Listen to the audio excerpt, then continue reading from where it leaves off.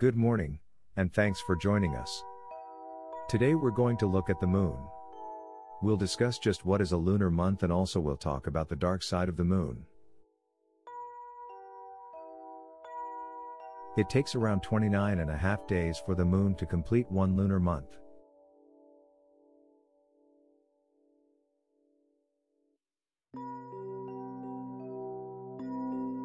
This is what's known as a synodic month. This means the moon has completed a complete cycle of lunar phases, from one new moon to the next.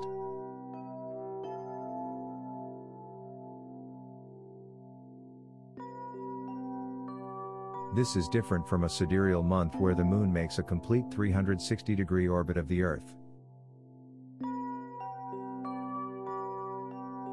but has not completed a full cycle of lunar phases.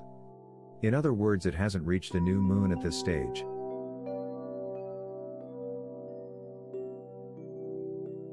This is because the Earth is constantly moving through space and, while the moon orbits the planet, Earth continues to orbit the sun, changing our position.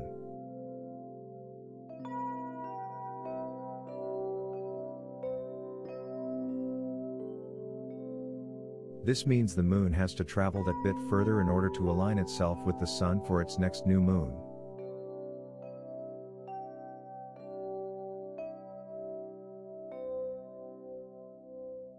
Did you know there is no dark side of the moon?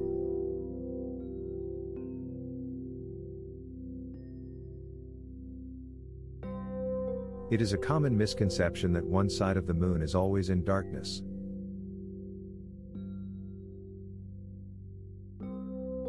In fact, all sides of the moon receive sunlight, not just the part that we see. This is because, as the moon goes through its monthly orbit around Earth, it is rotating just as our planet rotates every day. The gravitational pull of Earth has slowed the moon's rotation so much that it seems that one side is permanently facing us. In reality, each month the moon completes one rotation, allowing sunlight to shine on all of it. In fact, when we observe a new moon from Earth, and to us it seems dark, the other side is in sunlight, equivalent to a full moon.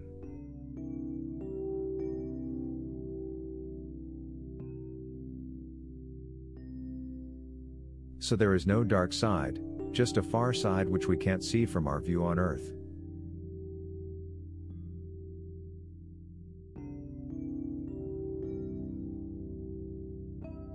Thank you for joining us today on Space Videos. Please subscribe and check out our live streams.